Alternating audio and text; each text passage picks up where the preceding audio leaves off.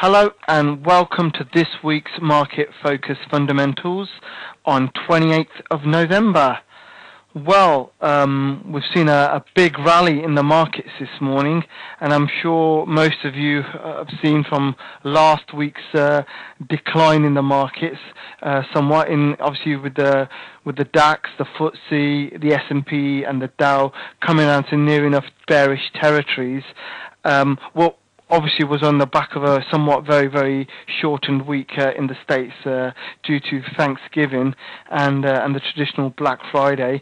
We had an early close on Friday, and it seems like the Americans have been spending their money in vast amounts on Friday's figures, and it's looking like the retail sales on Black Friday rose to their biggest margin since 2011. And they hit the record on online sales, which actually grew even faster than initial estimates. So, I mean, obviously, the news coming out from America over the weekend that obviously the sales season has well and truly started, and the Americans have certainly gone out and digging into their pockets and getting their credit cards out, but. Obviously, the markets were very much oversold last week. We had near enough really 8 to 9 day session decline in the markets. A lot of the indicators were pointing down, and we were near enough due a sort of a bounce. But what a bounce! We're well above 115 points on the FTSE here, and on the futures in the States we're well over 250 points over there. So I think one really has to think about now in terms of all the negativity and all the bad news. Is it actually now priced into the market? Is the market immune to all these European stories that have been coming out in the last few weeks and the last quarter as such? And if so, now maybe is the bias going towards more good news, whereas before, the slightest bit of bad news was knocking the market out? I know it's only one day. I mean, we're only one day into this week, and obviously we're going to have at least 2-3 days of this rally to see whether we can eat back into some of those declines we saw last week.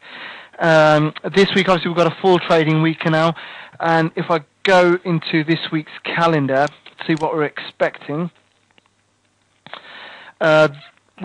If we start off with the UK here, the Chancellor George Osborne will announce the increased forecast for the government borrowing in Tuesday's autumn statement, amid signs that a weak economy is hitting public finances. And the week will start off with the CBI expected to report that a balance of retailers say that the sales have fell year on year in November, and this survey has recently been more downbeat than official data, perhaps because the latter tends to sample more smaller shops where sales have held up a lot better. But it's not just consumers that have been depressed. Tuesday's figures from the Bank of England are expected to show companies are continuing to pay off debt, which is a sign of reluctance, and invest more than the current lack of availability to credit. And to cap all this, Thursday's Purchases Management Survey will say that manufacturers have seen a recession in the last 2 months.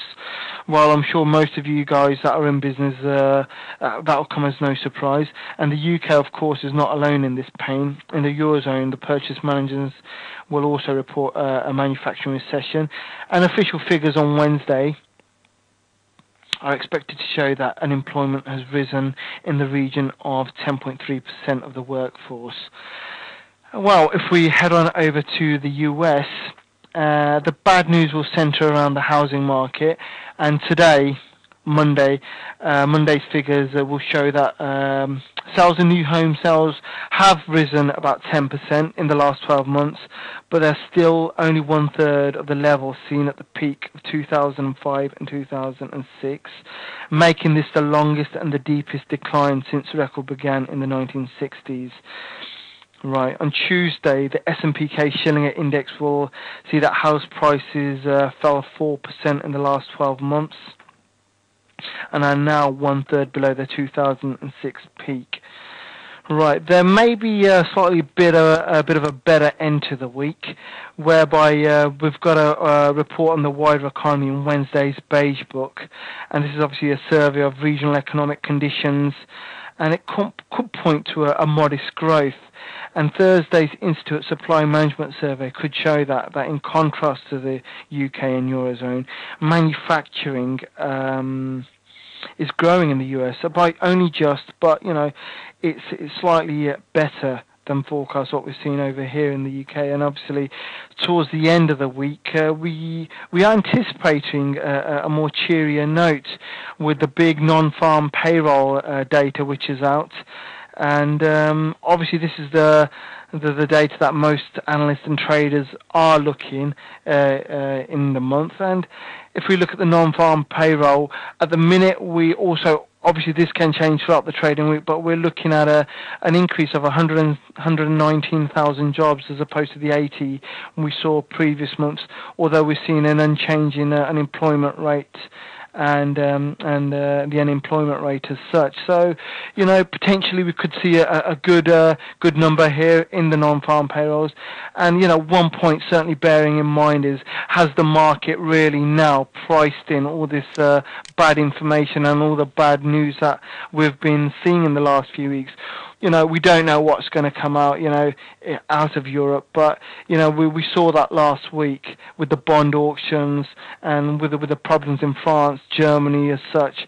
So, maybe now the market might be on the bull side. And, if we talk about market timing, we're now just in the first few weeks left of 2011 and the last run up to Christmas, and the good old-fashioned Santa rally might be apparent here now. So keep mindful now. In previous years the market always liked to finish off on a high, and we've only relatively got only a few weeks left in this year, so we might be now looking towards a more positive tone in the markets. With that, I'll leave you, and we'll speak next week. Thank you very much.